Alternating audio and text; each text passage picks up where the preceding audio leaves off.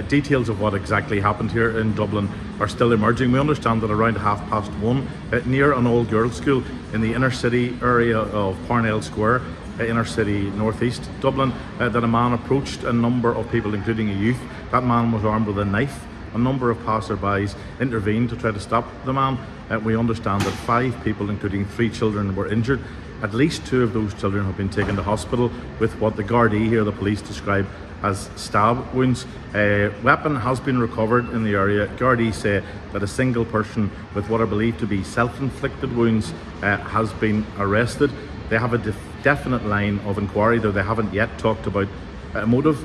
Serious traffic disruption has been caused around the city centre of Dublin by the incident in the last few hours, and in the last few minutes Irish Taoiseach Leo Varadkar has condemned the incident, said that he's in touch with the Minister of Justice for regular updates, and has thanked the police here and the emergency services for the speed with which they dealt with the incident.